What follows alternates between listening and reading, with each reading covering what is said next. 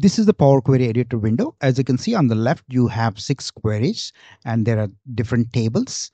And if you go to the ribbon up top, if you click on the View tab, you can look at the data profiling tools. As you can see, there are several options. Say, for example, if you click on monospaced, your font will change in the columns there.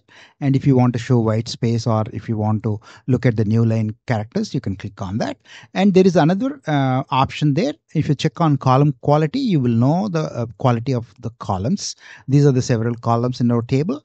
And if I click on column quality, it will show you the quality as shown here. Since our data is clean, you don't have any errors or empty. So in case if you find them, you can do the transformations right here itself, right? That's a pretty cool thing. If you click on column quality, you have those options there. If you can scroll to the right, for example, let me just try to scroll to the right, and you can see for each and every column in your table, those are shown. And let me just scroll to the right as shown here. So each and every column in your table, and those options can be taken care of. And the next is a column distribution. So as you can see here, it will give you each and every column. There is a distribution there. So it will give you an option to look at the duplicates and do all those transformations in case if you want to, right? So since this data is pretty clean, you don't have to do much here. And as I said, this is pretty helpful. It will give you what are the distinct and what are the unique and all those things as well based on your column. And as you can see, you can do all the transformations there itself, right? And the third thing which we can look at is the column profile. So it will give you the details in the bottom. As you can see in the bottom, you have all those column statistics.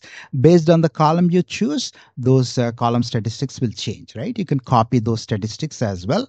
And also, if you go to the right, on the right, you have an option to do much more. For example, let me select this birth date column, and you have the column statistics on the left. And if you go to the right and click on the 3 ellipses, you can copy and group by, right? Since it's a date column, you have all those options: year, month, day, and week of the day, etc.